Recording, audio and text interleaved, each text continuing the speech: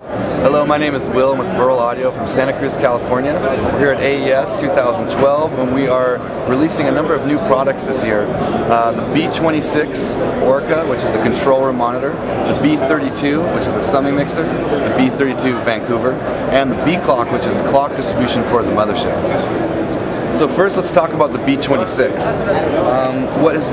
What Burl Audio has been known for throughout the years is a very high quality analog signal chain. That's the key to our conversion, also our mic breeds. So now we are creating a more complete solution. With the monitor control, everything is all Class A, completely discrete, no capacitors anywhere in the signal path, and we have a stepped attenuator here for the control level. Each pair of resistors is matched within 0.1% deviation, and you have a number of different options for your input. You have mix A, mix B, mix C, 2-track A or 2-track B returns, and also an RCA option.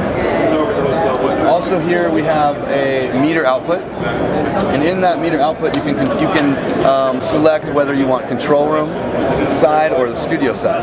So we have two different sides of the B26. You have the control room, which I just spoke about. You also have the studio side. The studio side you can send out to a PA in the tracking room or headphone mix, and they have the same exact inputs. You can do a mix A, a mix B, a mix C, a 2-track A return, a 2-track B return, and RCA as well. We have a meter select button here, a speakers A button, speakers B, and the mono check button as well. So once again, it's very, very open, very wide, very transparent. No, it's not adding tone to your sound. It's just to give you the best monitoring you possibly get.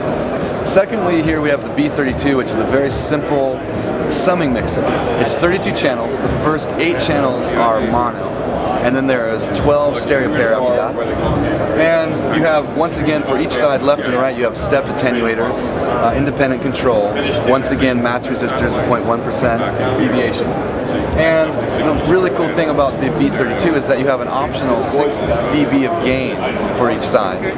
And you also have an optional nickel output transformer, which is similar to our B1 transformer, which is the mic B transformer, but this is a 1-to-1 transformer. So you can select your gain stage inside this, inside the 32 channel mix bus, and also can select a transformer, an output transformer, which is really nice. Adds a lot of glue to a mix and just brings the bottom end up front a little more.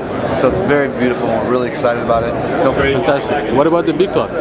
What about the B-Clock? Good, you should ask her. The B-Clock is a clock distribution card for the Mothership, and it has 8 word clock outs via coax and 1 AES word clock out. It's not an audio AES output, it's just a clock output. So with the 2 external clock outputs you have on the motherboard, you're now adding 9 more. That equals 11 outputs to the same clock that Burl is known for. A very solid, very jitter-free clock. It's incredible. Don't forget to get your stuff at Floating Point Audio in France. Thank you very much. Anything else, my friend? Thank you, Will. You're very welcome.